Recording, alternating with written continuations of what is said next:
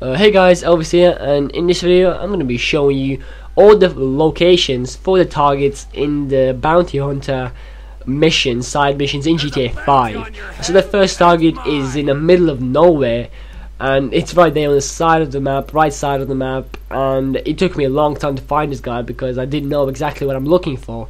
But yeah, after this one it kind of became easy. So in these missions you can choose to either kill these targets or capture them, which will get you a lot of money. If you kill them you won't get no money, but if you capture them you will get 10,000. So as you can see, I just shot his car enough for him to decide to surrender.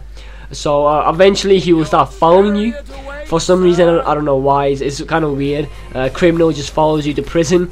But yeah, after he steps in your car, just drive to the lady, this woman, where you picked up the mission in the first place, and she will start talking to you, blah blah, and she will give you the money. And she will eventually send you a email showing you the next target, which is this one right here. This one is hiding around this farm area. I'll show you the location in a second, but what I decided to do, I decided to kill him because it took me a long time to find. I don't know why, I just couldn't recognize the location, so I just shot them all. And that's it. You can obviously shoot these guys, but you won't get no money. As you can see, pass, but you don't get no money, which is obviously the bad thing about it. And this is the location right in the middle of the map, right there. And the third target, I think is the most annoying one, because first of all you need to go there at daytime. Second of all, you need to actually climb this big ass mountain, which is annoying as hell, because I fell down 3 times by trying to use my dirt bike and my bike, and so I decided to just run up there, which took me like 10 minutes. It's so annoying and long. So after you get up there, you can either shoot him as soon as you see him, or get a parachute and jump with him, because right when you see him, in a few seconds he will jump down the mountain with a parachute. So you can chase him, or you can use a sniper, or you can shoot him before he jumps. And there's the location of the target, which is right there on top of that big ass mountain.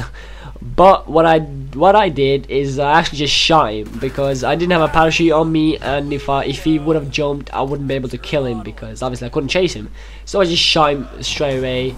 And the fourth target is actually in a hobo camp, which you can access by going all the way to the top of the map, and you can recognize the place by looking at the little circle, as you can see right there. And I'll show you a tunnel. As you can see, this is a tunnel you need to go through, and I'll mark it right there. And what you need to do, instead of going straight, when you go through the tunnel, you take a right. First right, as you can see on the right there. I missed it. I didn't know where to look for the target, so I spent some time around here. But you just take a right and he will be there with his friend.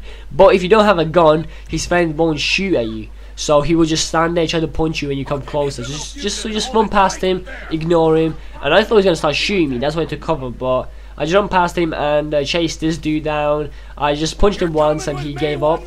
So this is pretty easy. So I decided to take him in. And yeah, so these are the 4 locations. There are only 4 targets, which is really easy to do if you know the locations. Of course, I didn't, so I had to find these guys myself, which was pretty annoying. But yeah, that is it for this video. If you did enjoy it, make sure you leave a like, and obviously if this helped you, you can also leave a like if you wish. Subscribe for more GTA content, and yeah, I'll talk to you later. Bye. I kinda look upon you as the friend I never had, the son I never wanted, and the shrink I could never afford. You do? Kinda. The pursuit of criminal men for profit is backbreaking.